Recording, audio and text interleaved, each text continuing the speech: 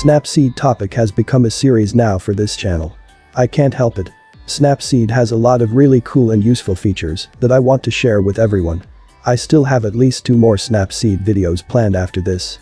In case you want to watch my introduction video for Snapseed, check out the link that will pop in the upper right corner of the screen, and also the links of all the related Snapseed videos from the video description below.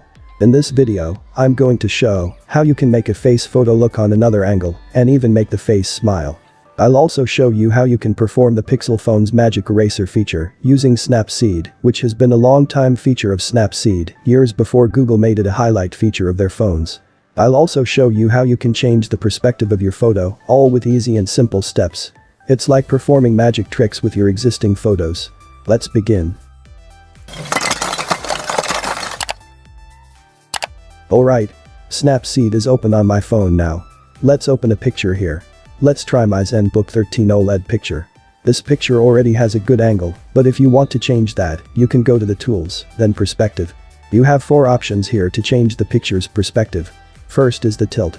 You can swipe up and down, or left to right, to change the tilt of the picture. You'll notice some black spaces on the corners after you tilt the picture. Don't worry about that, since the AI of Snapseed will automatically fill that black spaces. If you don't want to autofill the spaces, you can tap on the middle icon, then select white or black. But why would anyone do that? I highly suggest to keep it on smart so that it will autofill the spaces created by the tilt movements. The wand icon here is for the auto adjust.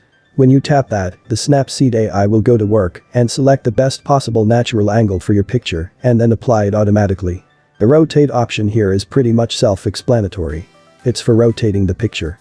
Then the scale is for changing the size of the photo. Side swipe stretches the picture to the sides, while vertical swipe makes it taller or shorter. The last option is free. As the name implies, you're free to stretch any part of the picture for this option. The picture looks horrible now, so let's do an auto adjust again. Let's do some more tilt here. Then tap the check icon to apply the changes. Here's the difference between the original picture and the edited perspective. Just swipe up and hold to view the original picture, release to view the edited.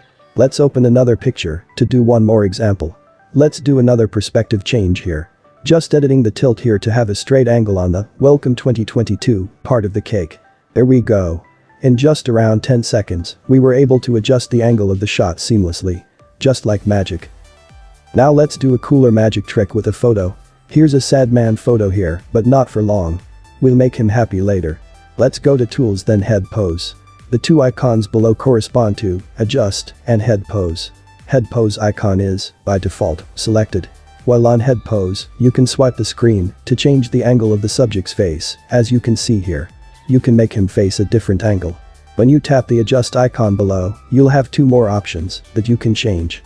The pupil size, smile and focal length. The magical part here is the smile. See what happens when I adjust the value of smile. I have magically made the man smile. Now he doesn't look as miserable as the original photo.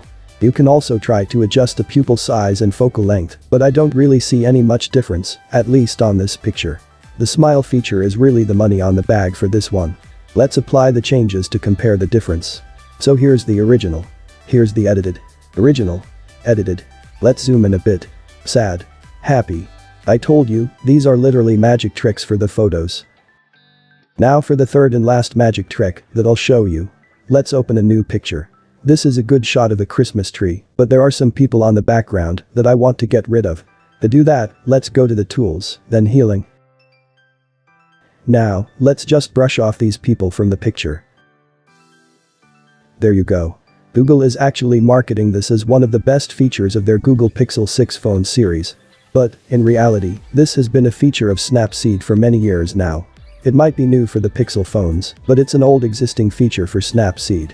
There's still some shadows here. Let's get rid of that as well. There we go. I have a clean shot of the Christmas tree now. Here is the original picture with 3 people on it, and here's the edited. A really neat magic trick for your photo. Let's do another one. This is a good use case for healing feature of Snapseed.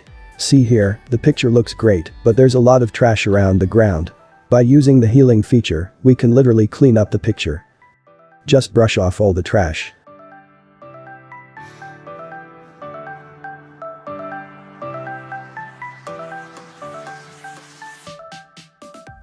There we go. Here's the original dirty picture. Here's the edited cleaner picture. The touch of magic. Alright. That's all I have for this video. Watch out for at least 2 more Snapseed tips and tricks videos soon. If you enjoy this video, give me a thumbs up. If it has helped you in any way, please do consider subscribing to the channel. Nilasuj for watching. Nova Air.